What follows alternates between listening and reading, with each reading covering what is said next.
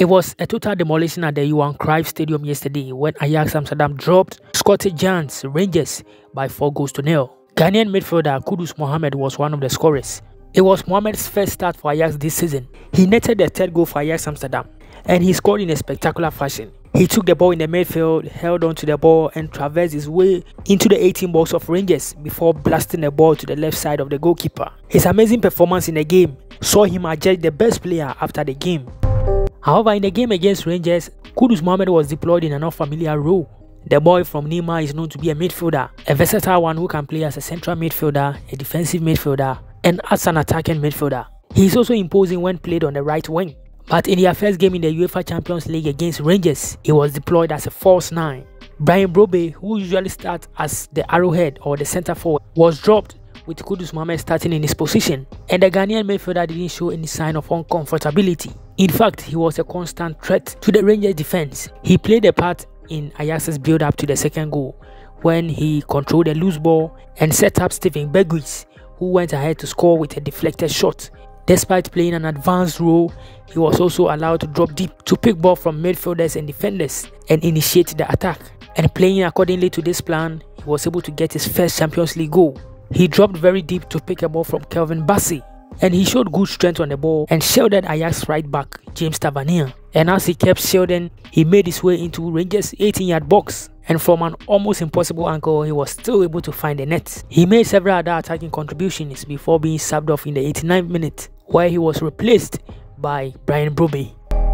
Prior to the start of the season, Ajax boss Alfred Schreuder explained that he saw Mohamed Kudus more as a centre forward, and we're all waiting to see how good he will be in the position. According to his statistics, he has played 27 times as a centre forward in his career, and he has scored 7 goals and registered 2 assists, which isn't a bad statistics at all. And in the game against Rangers yesterday, he gave another good account of himself when he was again played in the advanced role. And if Otto Addo watched the game yesterday, he has probably realized other attacking options he has, considering the fact that Kudus Mohammed can now improvise as a false 9.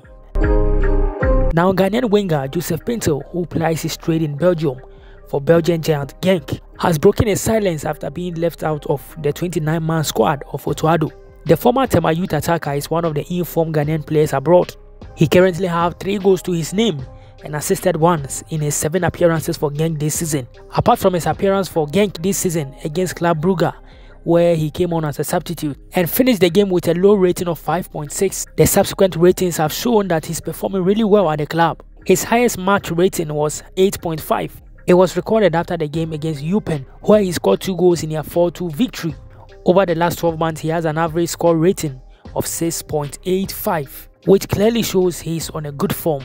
But for some reasons best known to Otto Addo and his technical team, the 24-year-old is one of the major absentees in a 29-man squad which was announced recently. Actually, he isn't the only surprise absentee in the recent squad announcement. Ghanaian forward Bernard Tekpite, who plies his trade in Bulgaria for Bulgarian giant Ludogorets Razgrad, was also not in the 29-man squad. He posted a picture of himself on his Twitter page showing an angry and a moody face. He posted a picture without a caption. However, posting this picture in the midst of criticisms against the GFA and Otto Addo for not including him in the 29-man squad clearly shows the player is also not happy with what has happened. According to renowned sports journalist Oreku Ampofo, the 29-man squad which was recently announced won't be very different from the final squad which will make it to Qatar to represent Ghana at the 2022 World Cup. And if this is anything to go by, then Bernard Tekpite and Yadom, Joseph Painstil and Jeffrey Schlupp, who are all some of the surprise absentees in the recent squad announcement, stand a risk